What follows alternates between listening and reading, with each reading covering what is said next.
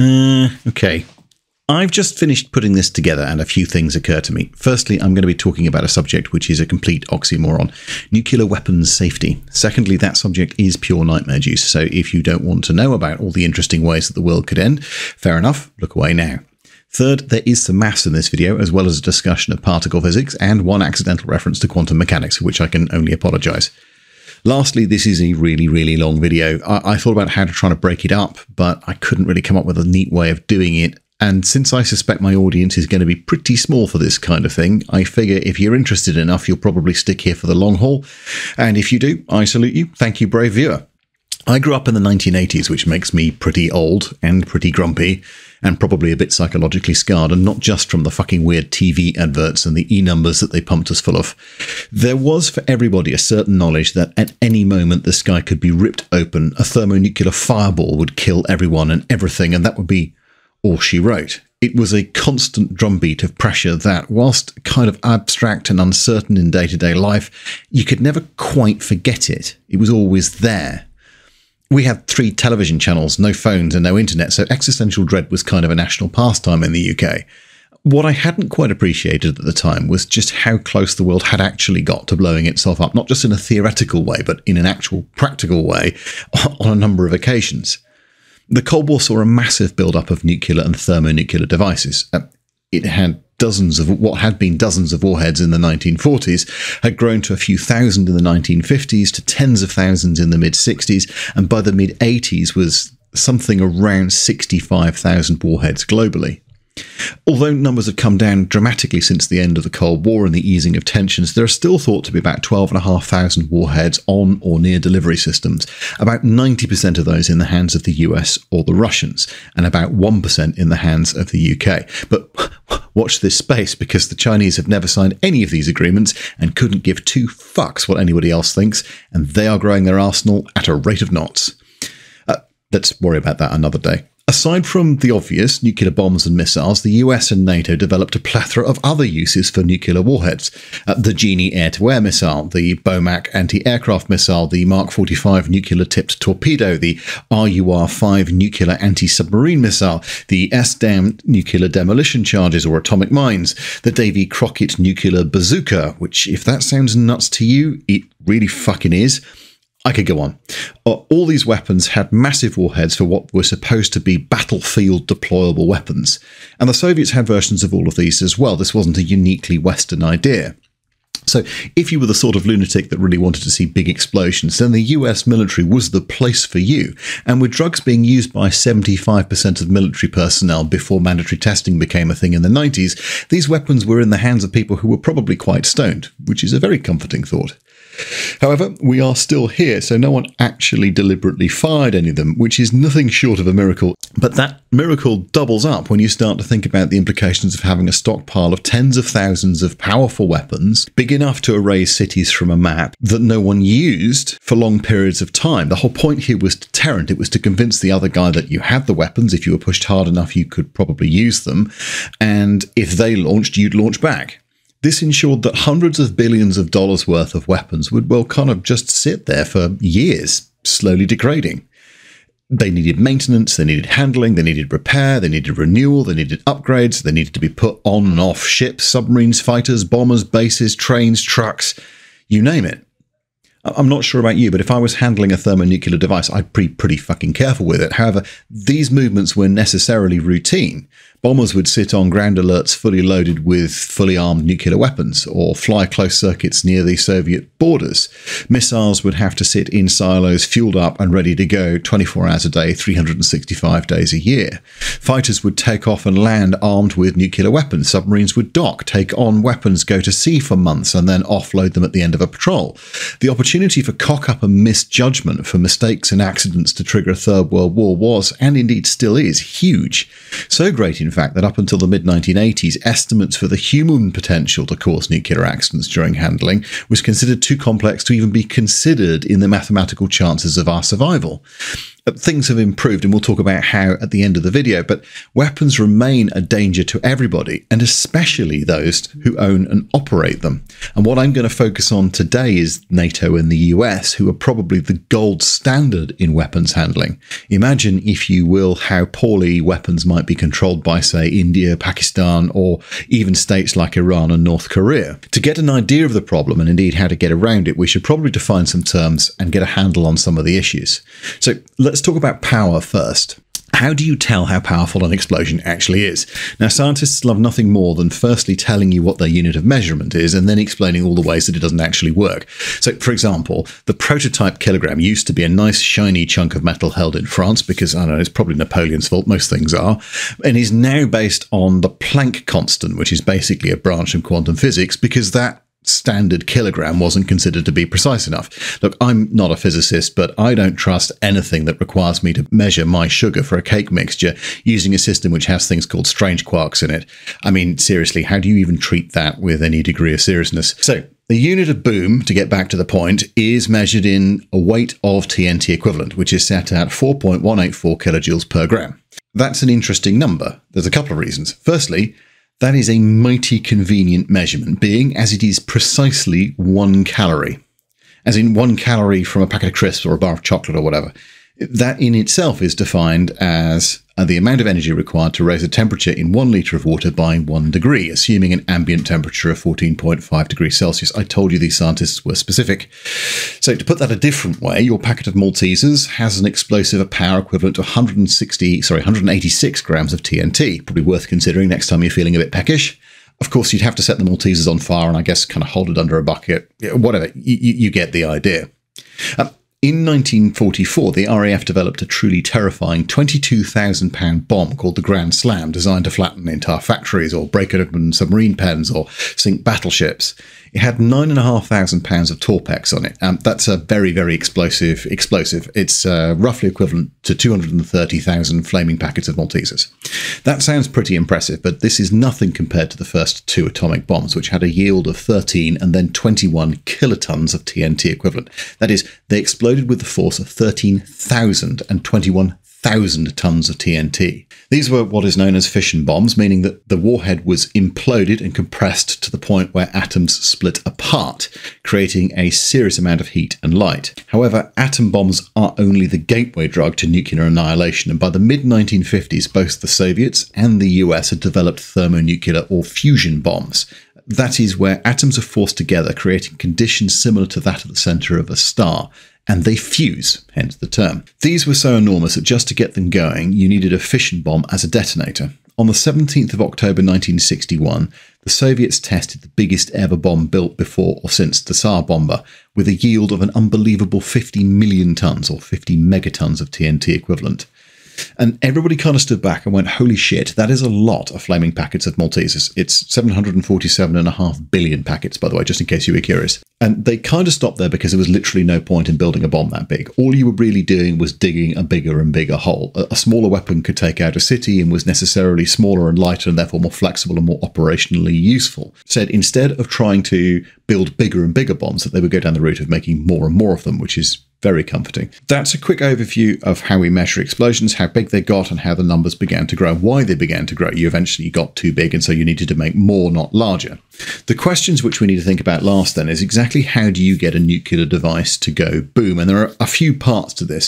Sadly, YouTube isn't that keen for me to start showing you schematics and doing how-to guides to building your own bomb in your kitchen. So we're just going to talk about general principles and the important bits of the weapon. And I'm going to do this because this has a significant impact on the safety of weapons handling. The short answer is to get a nuclear device, you need explosives to make it explode. I mean, that sounds fairly logical, I guess. If you think about this, what you're going to try and do is you're going to shape some nuclear weapons, you're going to shape some standard explosives towards a central area. You're going to make the core implode. That's the object of the exercise. So you've got to make those explosives go.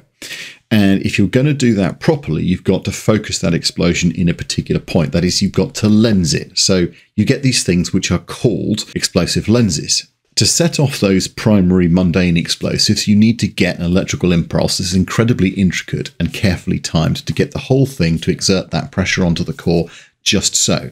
You've got to trigger the explosions in a careful sequence and you've got to control it. And this electrical system is known as the X unit. If you know anything about combustion engines, think of this as the distributor in a petrol engine. It controls what electrical power goes where in a carefully timed sequence using a battery and very thin little wires.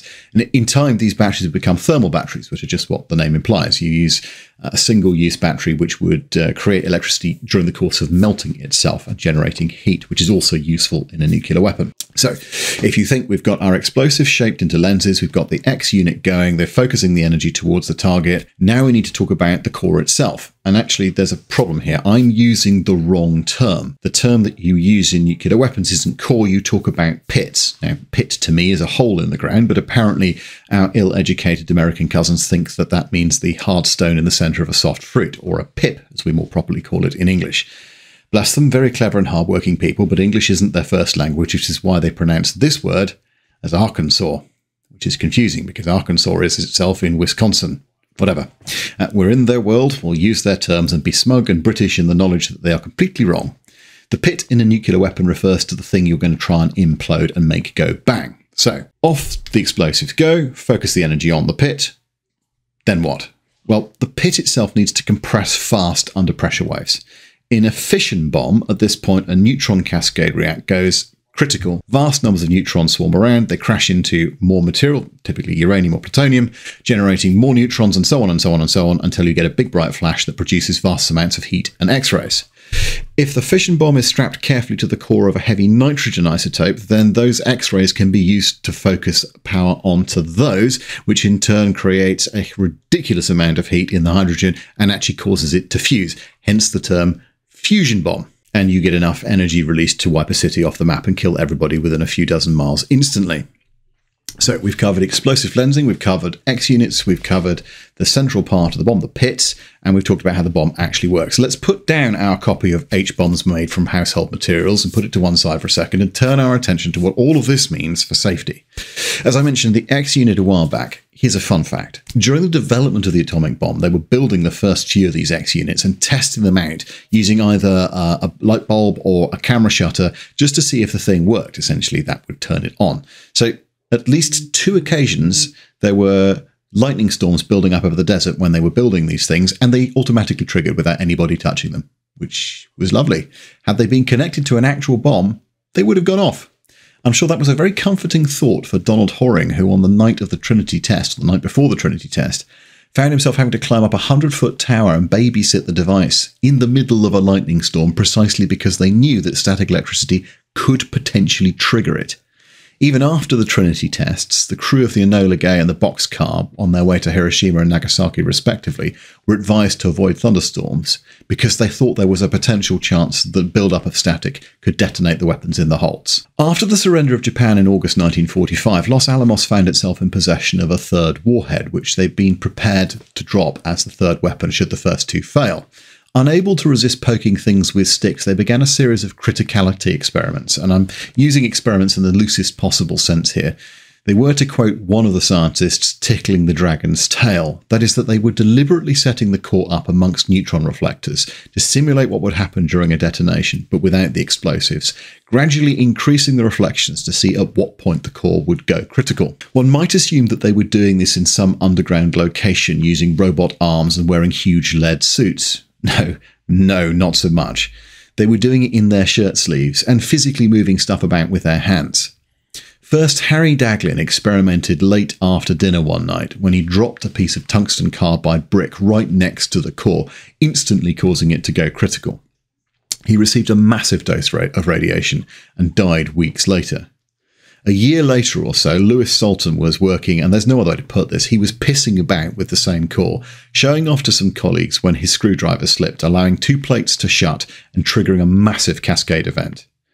He died of what one of his colleagues referred to as 3D sunburn about 19 days later in absolute agony. With his permission, his demise was filmed as a dire warning to all future generations of nuclear physicists, and it is, as far as I know, still shown to training courses today.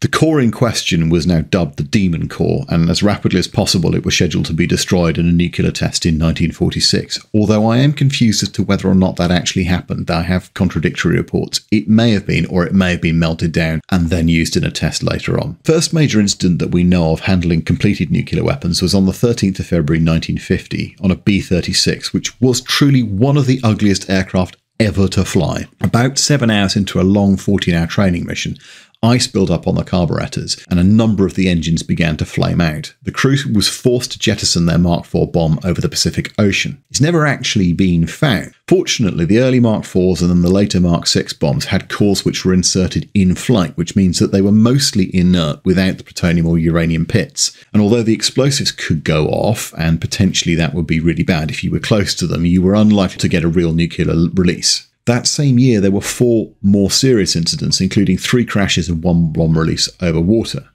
It was becoming clear, to use the phrase from the communist lexicon, that there were some suboptimal outcomes around there, not least because someone could fail to remove the core having inserted it, at which point the slightest bang could set the bomb off. A bang it might sustain, say, whilst being taken out of a bomb bay and put on a handling cart, which then subsequently fell in a ditch, which happened 6 times in 1953 alone. Eventually, after much moaning, the Army and the Air Force agreed to have trajectory-sensing pistons put into the bombs, which could at least eliminate the chances of the damn things going off if they got dropped from a low height, and required them to, for example, experience the jerk of an opening parachute. In 1957, the Armed Forces Special Weapons Project created a series of design parameters and looked at the probabilities of an accidental nuclear detonation. Firstly, it ascribed each kind of weapon a time factor during which it could theoretically deal with a serious fire, which gave firefighters a chance to try and tackle any blazes. These were largely theoretical, as the Air Force and Navy weren't that keen for anybody to conduct real-world tests by setting one of their shiny new nuclear weapons on fire. Secondly, it set acceptable odds of detonation at 1 in 10 million, which sounds great, but if you assume that each bomb had a lifespan of, say, 10 years, and that there were, and indeed are, about 10,000 bombs in storage at any one time, the odds change from 1 in 10 million to 1 in 1,000. Those numbers are quite different. And as they assumed that you would put them in storage and leave them there, what this didn't account for was anybody picking up the objects and moving them around. So the AFSW went back about 6 months later and did a second, highly classified report. They concluded that if something didn't change, then the chances of a hydrogen bomb exploding was about 1 in 5 between 1957 and 1970. And the chances of an atom bomb exploding by accident in the mainland United States was 100%. It was going to happen. These sorts of challenges can be summed up by the concept of always never. That is, ideally, nuclear weapons should always go off when you want them to and never go off when you don't want them to. Except clearly those things are under tension from one another. And in reality, if the military was going to make a choice, and this really held true up until the 1990s, they would always err on the side of always because of the perceived threat from the Soviet Union. The bombs must go off. And if it meant that they sometimes had accidents, that was an acceptable price to pay. To make these weapons more usable and available, nuclear bombs were stored across the world in so-called igloos. I mean, typically these were put at the edge of runways at major Air Force bases. In 1956, at RAF Lakenheath in Suffolk, a B-46 bomber... Right, this is Lord Hardthrasher here, post-production. I made a slight cock-up there. The aircraft in question was actually a B-47, not a B-46. As far as I know, there is no such thing as a B-46. It's been a long day, I've had quite a lot to drink, so sorry. Anyway, as you were, carry on. Crashed into one of those igloos, spraying burning jet fuel all over the Mark VI bombs inside, some of which were fused and armed. Cars filled with American service personnel and their families were encountered by firefighters going hell for leather the other way away from their base. By an act of pure providence and not a little bravery by local fire teams, the explosives on the Mark VI did not detonate and shower eastern England with enriched uranium and plutonium.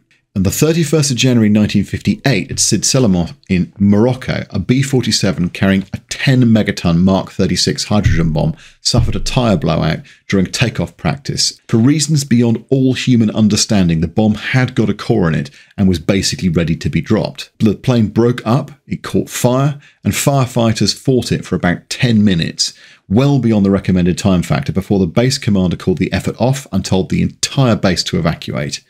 The fire burnt for about 2.5 hours and there was no detonation. The weapon melted into slag on the runway and was mostly disposed of in the heart of the desert, actually without the Moroccan government's knowledge. There wasn't proper radiation testing equipment in the area, and to this day nobody knows how bad the contamination rate actually was.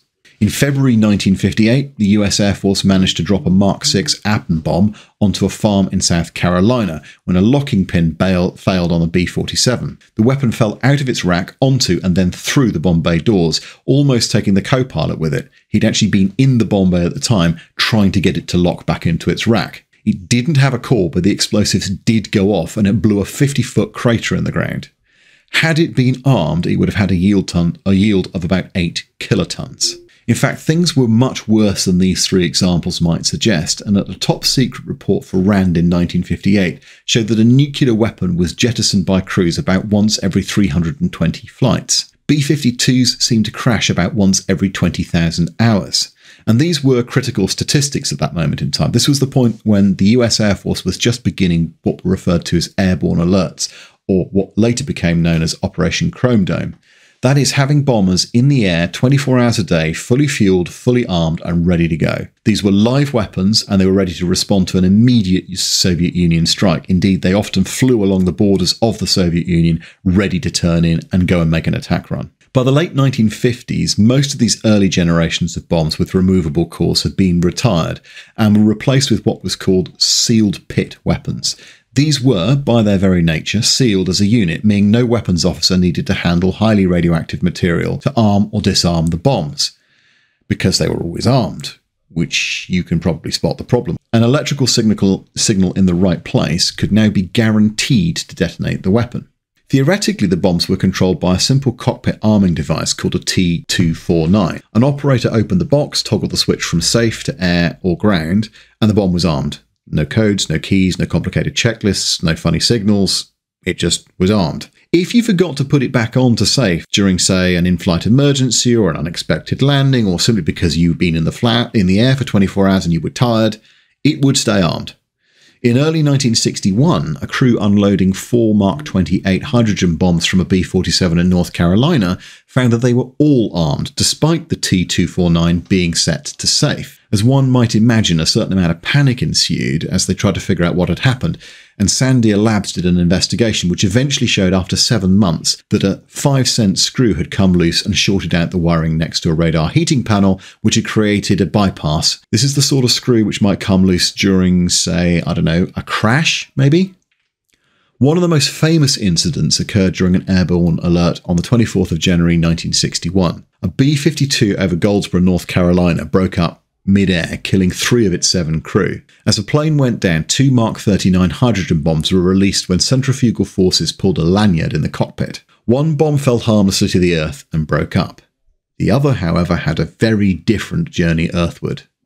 Firstly, its arming wires were yanked out as it left the plane, and the bomb went partially armed. It reacted as though it had been dropped deliberately over a target, so the pulse generators fired up, and that started the first set of thermal batteries. The drogue chute then opened, and then the main chute. The barometric switches shut. The main batteries went live exactly as they should have, and the bomb hit the ground, and its piezoelectric crystals in the nose crushed and sent the detonation signal. It didn't go off only because a single, easily spoofed switch in that T249 was still set to safe. Had it gone off, there's a good chance that Washington, D.C., just as JFK took office, would have been irradiated, and there'd be a fucking great big hole over Goldsboro, North Carolina.